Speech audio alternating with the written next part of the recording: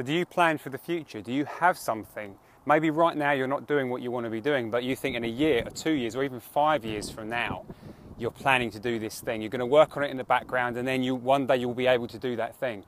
And it's really exciting and it gives you hope and keeps you going.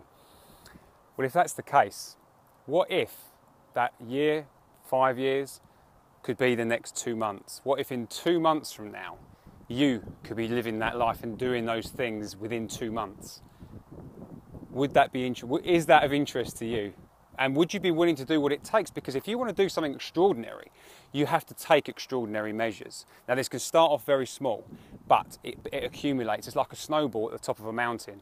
By the time it gets to the bottom, it is huge. And that is what happens when you put everything into this 8-week program to create this life for yourself. Why wait 5 years to be doing something that you love? Why wait a year? Why wait anything longer than you have to? In fact, at the beginning of the coaching program, if you were to become a candidate for it, you would start to bring that into your life now. It's about bringing your future into the moment, into this moment right now.